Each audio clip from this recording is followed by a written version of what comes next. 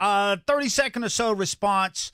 F1's getting ready to hit the streets of Las Vegas. How impactful is that going to be? And will American race fans stay up at midnight to watch? You mean 1 o'clock on the Eastern Coast? No, I don't think so.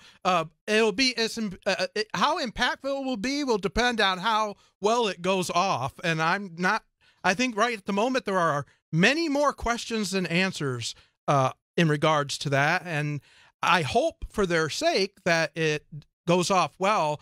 I took a little visit to the facilities that were under construction while we were out at Las Vegas for NASCAR, and it is quite an undertaking. I got a lot to do. Holly, I know you're an F1 devotee. In 20 seconds or so, is this going to be a hit?